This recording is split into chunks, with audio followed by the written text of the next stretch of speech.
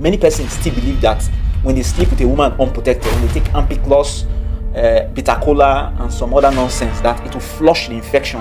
Some persons are following me because they want to know the cause. Now, many years ago, maybe like 13 or so, when I was in school, I used to think that when you take bitter cola or ampiclox after sleeping with a woman unprotected, you will be cleansed. So it will flush everything out of you.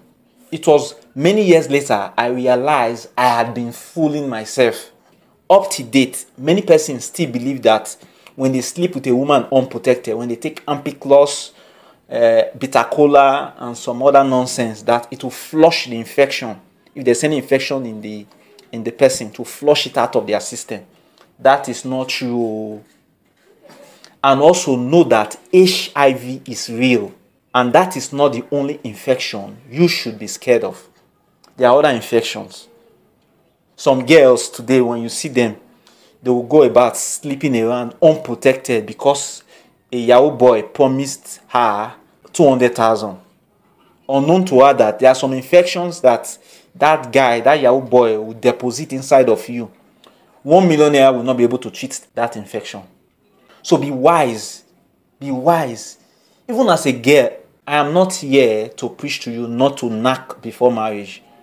Okay? The message here is to be safe. You are going to meet a guy for the first time. You don't know his HIV status. You don't know if that person has infection. You will go there and open your legs. And at the end of the day, you start crying. See, ladies, be wise. For the fact the guy wants to use a condom does not mean you are safe. Sometimes it is smarter if you go to him with your own condom. Take your own condom, wear him. Then monitor how he uses it. Because some guys that are already HIV positive, they will put O at the tip, and then when they ejaculate, the thing will slide into your body. So be smart. Be smart. Be smart. I even have a friend currently believes that when he takes bitter cola after sleeping with a woman unprotected, it will flush things from his body. So people still believe that. Okay? So now talking about your immune system. Your immune system is a body of soldiers that fight infections and diseases. I saw a video on a page last night. Okay, so I'm not going to play the video, but this is a picture I took from the video. Some persons are following me because they want to know the cause. Now, this is a rare skin infection. I believe it is as a result of the person's immune system crashing. Yes, because if your immune system is going down, there are some infections that have been tied down by those soldiers. They will spring up and start destroying part of your body. Yes, that is why you must learn how to boost your immune system. And one of the ways, or some of the ways you can boost your immune system, one, getting enough sleep, treating any pending infection. Okay? Eat balanced diet. Avoid stress.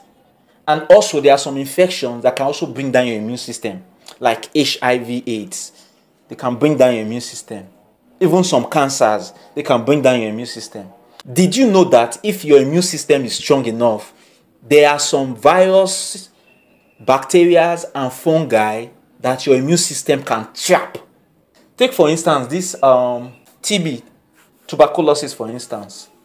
Some persons have tuberculosis, but because their immune system is very, very active, their immune system has arrested the tuberculosis. So that tuberculosis is now in its inactive stage. So if something happens along the line and the person's immune system breaks down or crashes, you will see that those bacteria will spring up and start attacking. So you have to boost your immune system.